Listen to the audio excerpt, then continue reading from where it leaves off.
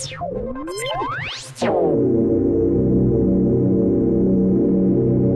since we know what drives science, funding, money.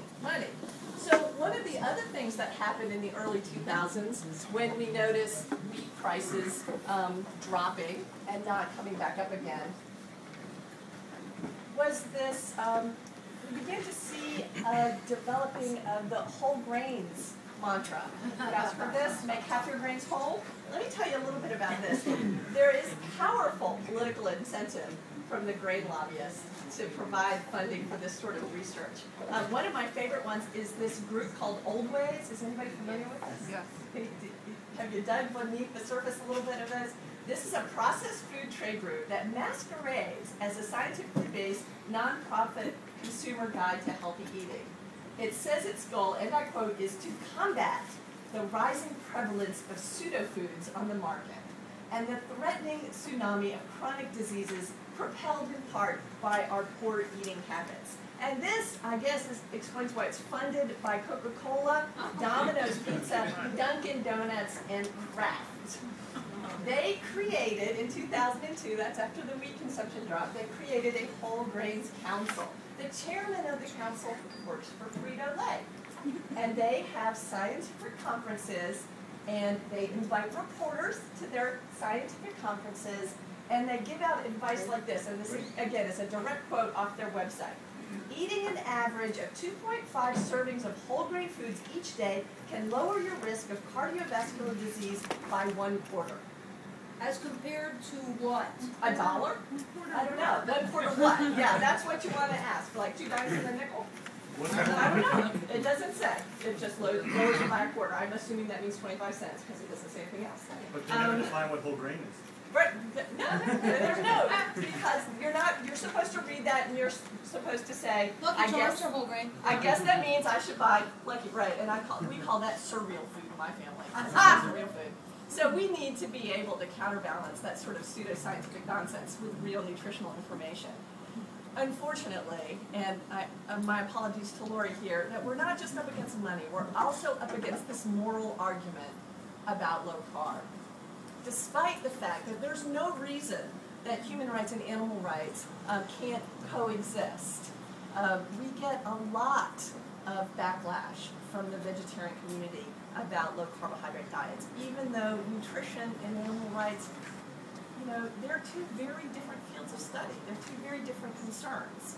I go to UNC Chapel Hill, love my university, go Heels, but one of my public health leaders in my school said last year, in response to a study, the nutrient value of meat is largely irrelevant.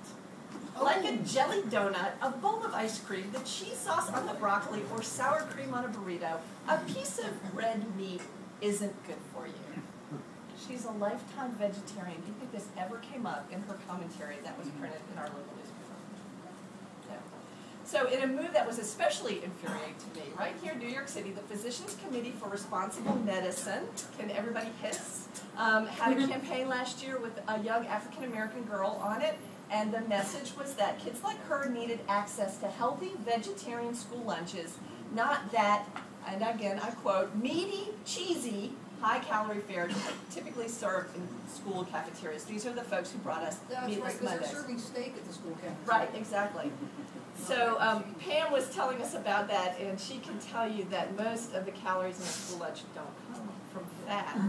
So this is an issue that's especially near and dear to my heart because my most memorable patient that I ever worked with in the clinic, and the reason why I went back to graduate school, was a young African-American woman who burst into tears when I taught her the diet.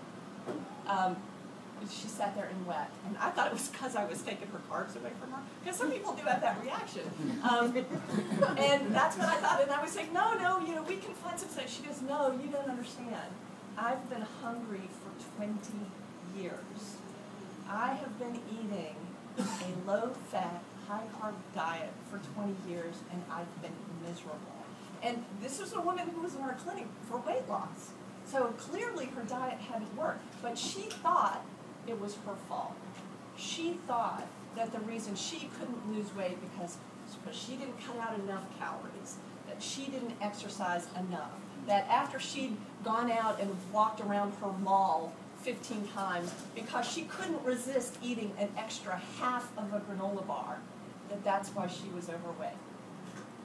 So what I've learned in my studies is that African American population and women are especially poorly suited to this high-carb, low-fat diet that we've been given. And using a picture of a young African American female to promote a vegetarian diet that is likely to make her very, very ill, it offends me highly. And so I'm asking you all to help give us the resources, the power to fight back that kind of message for people like my patient in the clinic. She's what drives my motivation. Every time I have a biochem exam, I think of her. I want the opportunity to make our voice as loud as the voice of PCRM. And if it isn't bad enough that we have these pseudo health advocacy groups like PCRM telling us ridiculous nutritional advice, we have the American Heart Association, the American Diabetes Association, the American Dietetics Association, giving us the same sort of advice. I think Pam has listed a litany of their follies there in your blue folders. They've actually done a pretty good job. In a recent poll, fully 77% of the American public think that saturated fat is bad for you. And that's what is making our population obese and unhealthy. Even Michael Pollan, who has the right idea, sort of, says, and I quote, bread and pasta are two of the most wholesome and uncontroversial foods known to man. So, has anything really changed since back in 2002 when Dr. Atkins had his perhaps overly optimistic view of nutrition? Well, yeah, a few things have changed. We are getting the message, right? Low glycemic, avoid refined carbohydrates, reduce added sugars, eliminate high fructose corn syrup, all of which are recommendations to do what? Lower carbohydrates, right. But do they ever acknowledge people like Richard, people like Gene Fine, people like Will Yancey, Eric Westman, Steve Finney, Jeff Volek, Dr. Sue, people who have done this work, are doing this work? No.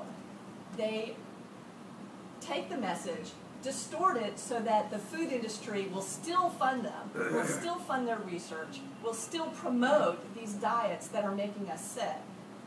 And they do it by sort of co-opting our message. So everybody here today needs to rally together, find the things that we can do. Lori and I are going to go through a list a little later on of all of the things that you can do, and everybody can do something to get our message back and to work towards changing the way that we define healthy food. Somebody said something very, what is the definition of healthy food? My question was, what's the definition of a balanced diet? What's the definition of healthy food? Somebody was saying that they ask their patients when they say, my patient says I eat a healthy diet. What's a healthy, what do you mean by a healthy diet? When Jimmy was saying this, we are going to define what a healthy diet is, and you all are going to help. Thank you.